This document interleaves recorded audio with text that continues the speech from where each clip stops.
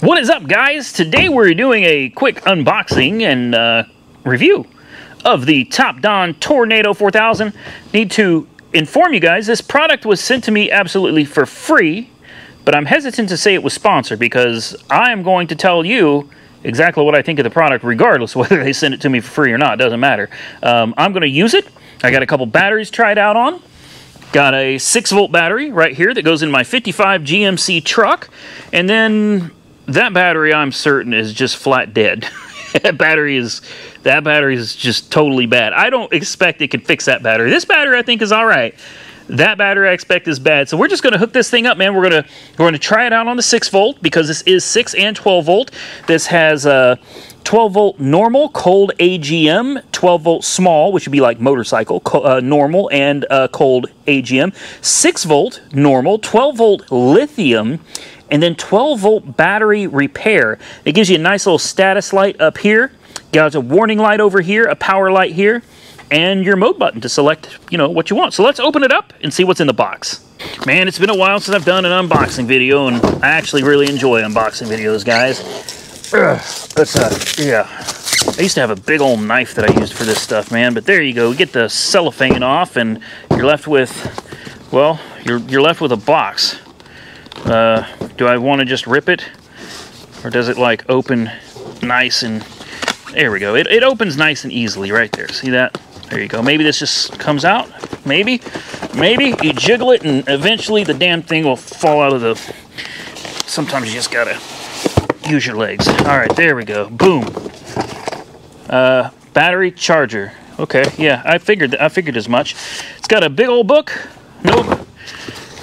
What do we got inside here? Okay, hey, now we're cooking with grease, guys. This thing's actually not very big. Look at this. It fits right in my hand. Not bad at all. And then you got your, well, you know, all your, those things. And, yeah, we don't need that either. This is the meat right here.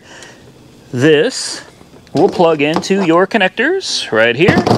And this, I guess that's a maintainer. You could hook this up directly to a battery if you're going to use this as a maintainer. And the great thing about it, it's fused. It's really nice. It's fused. Let's hook this thing up, see if it can save a battery. All right. I'm going to leave this here, honestly, probably for a couple of days, and we're going to figure it out. So we have a blue power light, which is cool. I'm going to do it on the 6-volt battery first. This is on 12-volt repair. That's not what I want. In fact, I should probably not hook that up. I should have read the instructions. That's what I should have done. Okay. I should probably read the directions, but anyway, we're going to stick that on. The battery terminals, by the way, are also fused, okay? And this is nice. This is really, really nice. So, it's supposed to be on, right? Is it going to do something, or? I don't know. Yeah? I guess it's, there we go. I heard it click.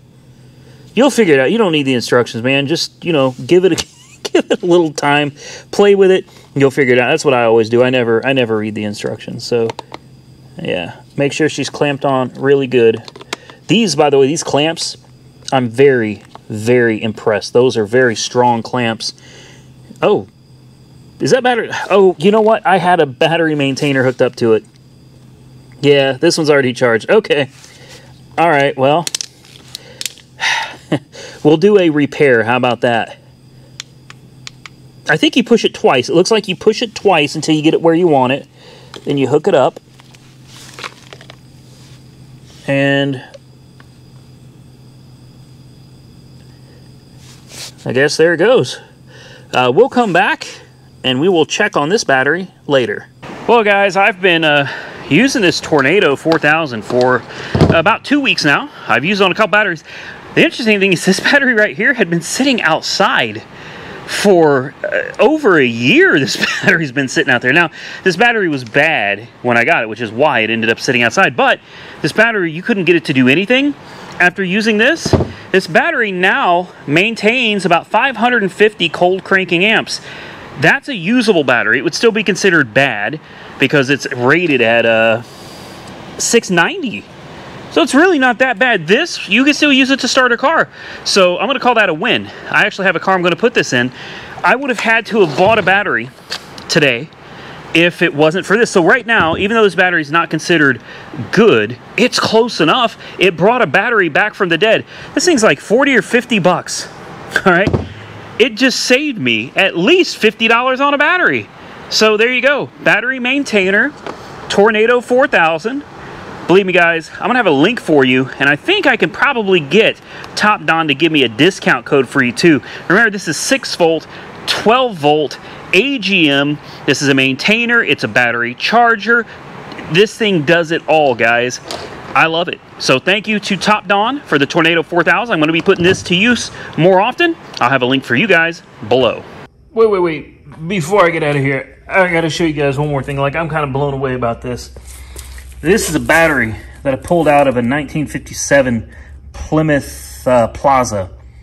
This battery has been sitting since 2011.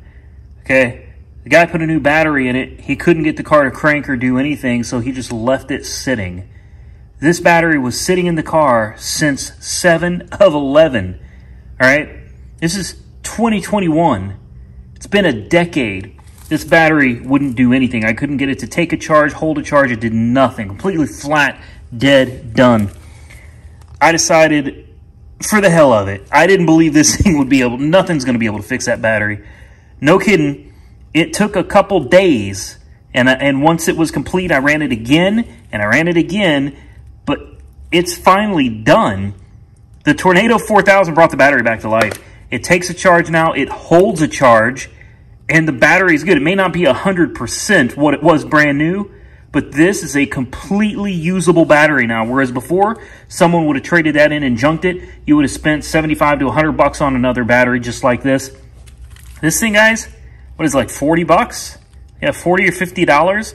It has saved 3 batteries now, which has saved me a minimum of $150. This thing's paid for itself 3 times over. Can't recommend it enough. I'm going to put a link down below for you guys. I'm telling you, get one of these. It's going to save you a lot of money.